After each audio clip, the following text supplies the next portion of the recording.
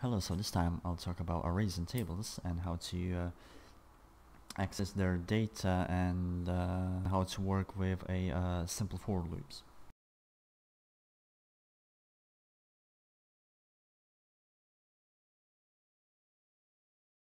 If you want to find the text tutorial, you can find it down in the description. I made it as well.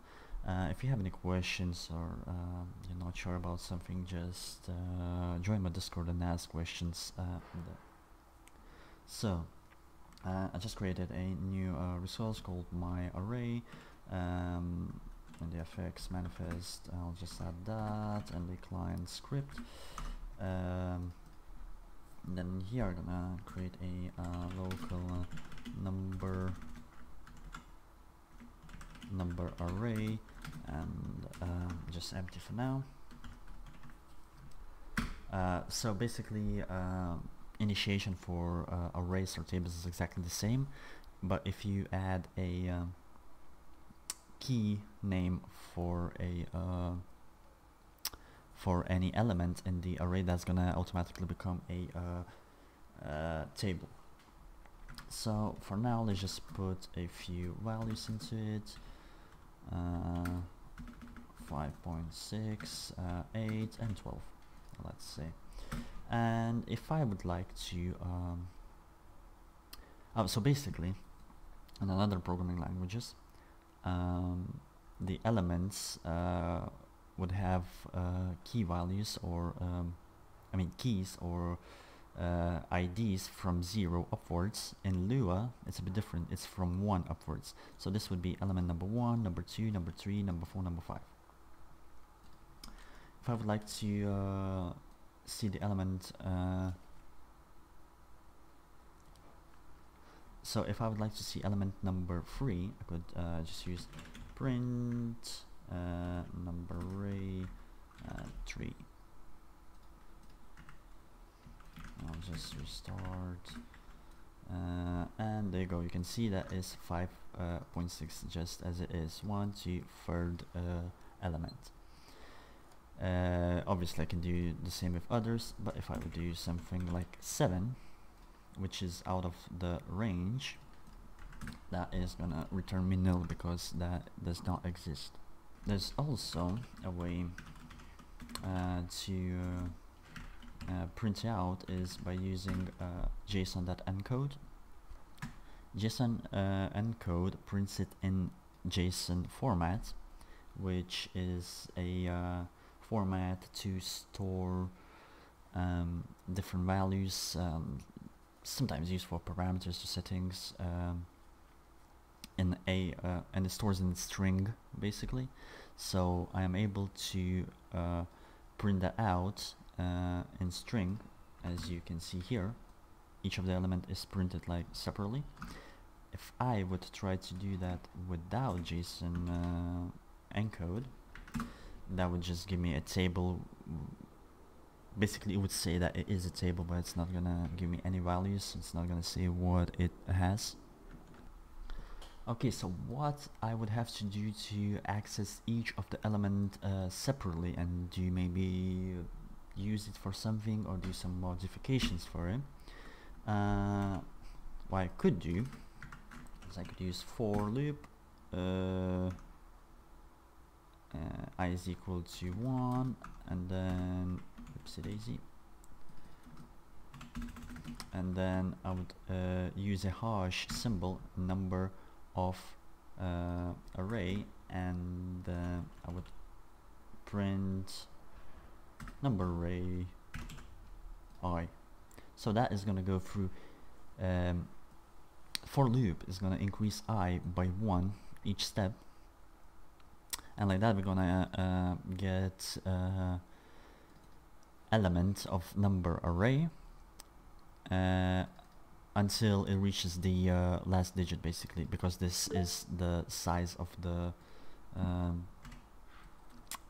array. So if I would just print that, you would see 5 because that is the size of the array.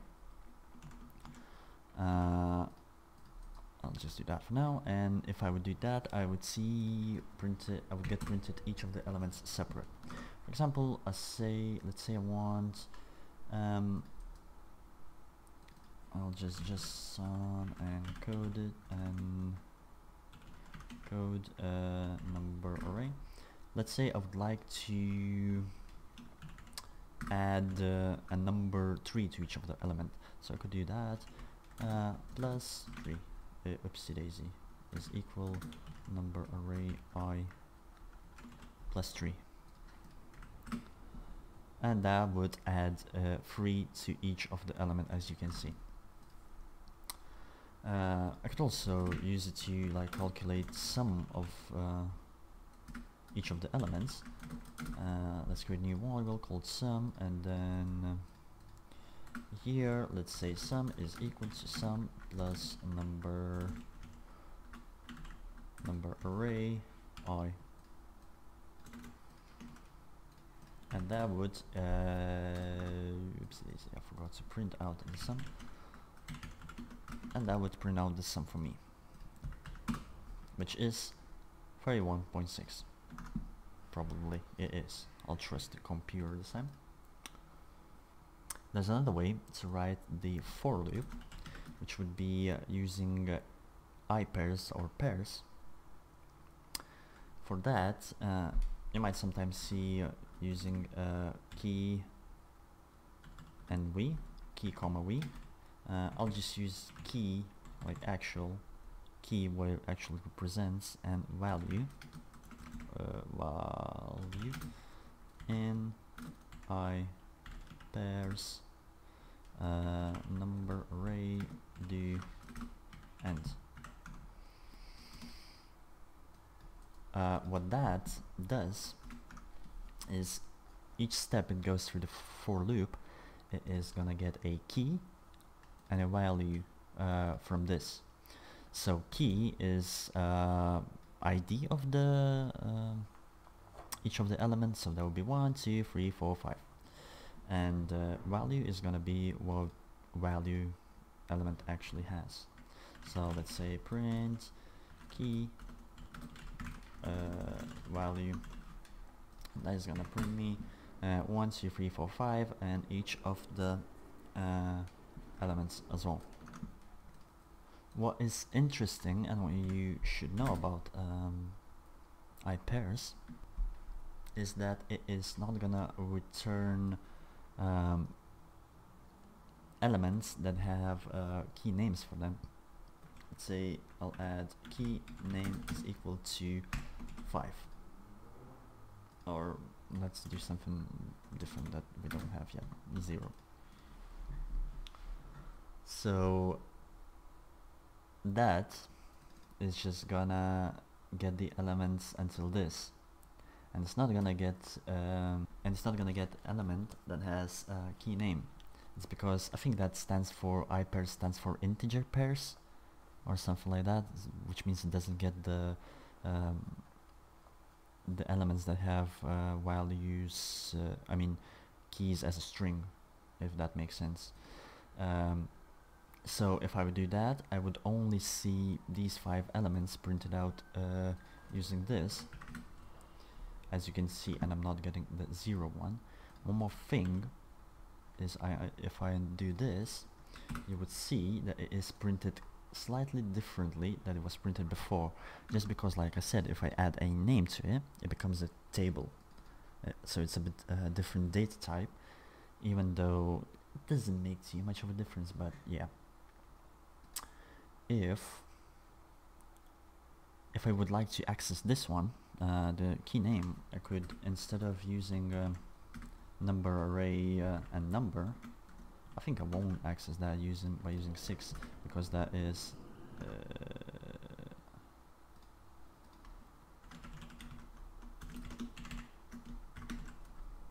because oopsie.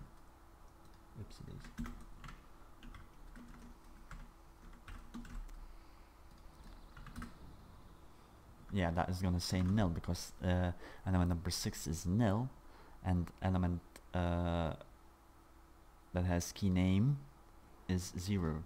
So yeah, that's something you should keep in mind. But if I would like to access it, I would have to put dot key name, and as you can see it printed out 0. I'll just comment these for now so they don't mess up, but yeah, that is 0, which is a value of that. There is another way, another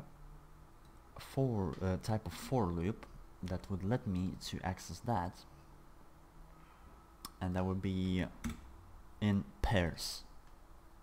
So then key value is going to be anything including string key values. So now if I restart it, as you can see, I get the element which has key name and the value of 0, which is this last one, and which we have not accessed before by using iPairs.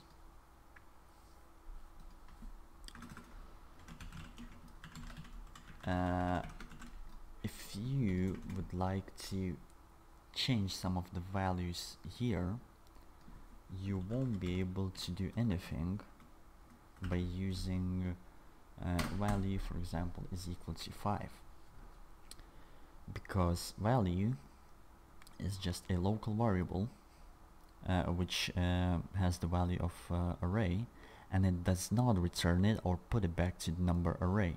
So if I would use that, oops, JSON encode, I forgot to add this one, and now I can see that it does not change any of the values. What I would have to do instead is I would have to say number array and key, which means that this key is pointing to each of the array elements, and then as you can see 5, 5, 5, 5, 5, 5, each of the element is becoming 5. What is good about tables is that name of key name is returned as a string, which means that if I would decide to create a table, let's say items is equal to let's say beer is equal to 5, and then bread is equal to 6, and then I would be able to, if I would like to give these items 5 beers and 6 breads to a person, to a player, I would just be able to use that by using value, by using key as a name of item, and number 5 as a amount of how many beers I would like to give him. But I think I'll do another video about how to add some actual functionality to these sort of things. I think I used when I was making a video of how I was creating treasures script, I think I used some of the for loops. Yeah, I used for loops a couple of times for the boxes and all of that. So yeah, if you would like to check that out, obviously it's a really long video, but I'm trying to explain some stuff in there, and I think people were saying that it helps a lot to learn stuff and to learn how to make useful resources. So if you want to check that video, you can go to my description. Maybe I'll leave it in the description as well. But you can go have a look at my channel and watch the video.